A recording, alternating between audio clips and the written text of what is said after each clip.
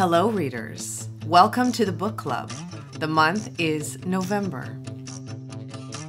What does it mean to be you? What does it mean to be human? New technology and inventions have always changed the landscape of the world. The wheel, the printing press, the compass, the light bulb, the telephone, the engine, the airplane, the battery, the internet. Imagine our world if any of these things did not exist. If the technology that allowed them to be was never discovered. They changed us. They changed the way we live our lives on a fundamental level.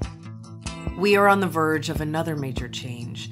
We are in a new age, a genetic age, where our DNA is becoming as readable, writable, and hackable as information technology. And depending on what we do with it, it's going to change everything. The beginning of this time saw DNA identification in crimes, advances in fertility capabilities, discovering ancestry and unknown family members, personalized medicine based on DNA, all things that seem helpful, reasonable. But what's on the horizon?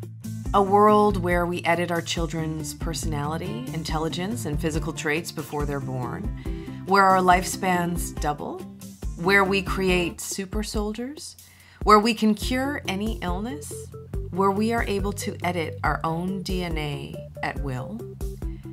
How could this change what life looks like? Will entrance exams and insurance applications include genetic testing? Will synthetic wombs be the normal way? What will the Olympics look like if the winners are determined by whoever's parents best tailored them to be an athlete? What will ethnic heritage start to mean when anyone can edit their physical appearance at the genetic level? What will the world look like if generation after generation we are able to increase our intelligence, lifespans, physical ability, beauty, or at least those with resources can? Will we start to have separate species of humans? And how will all these genetic changes be passed down? This month, we are reading Hacking Darwin by Jamie Metzl.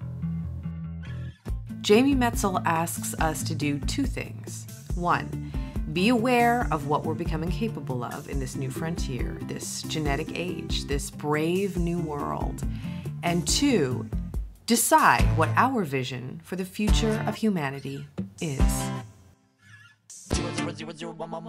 Find the time to feed your mind. Glad to have you here, reader.